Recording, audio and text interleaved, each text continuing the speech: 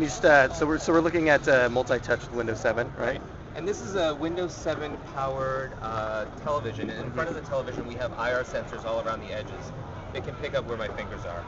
So it's So this is sort of like Media Center, like the next version of Media Center, or what you're looking at right now is just a demo to show Okay. off the multi-touch features. So this isn't an actual product that you see. And we can just click on any one of these items here and just sort of look at how you can drag things around. it's a lot like the Surface Move it. that we've It's- been seeing. Yep, very similar. It's all. Run your business from your home. And I can take this video here. Oh, Publish your 2007. and You sort can of create change a the full size, marketing move it campaign. around. There are plenty of templates to build on. So it's very similar to what you've seen in Surface. It's Yeah. just built into Windows 7. And you'll start seeing this in some of the computers as well as some other devices like this. Is this the beta version that's being released this Friday? Or Exactly, today, yes. actually? Yes. Okay. Great. Thanks so much. Thank you.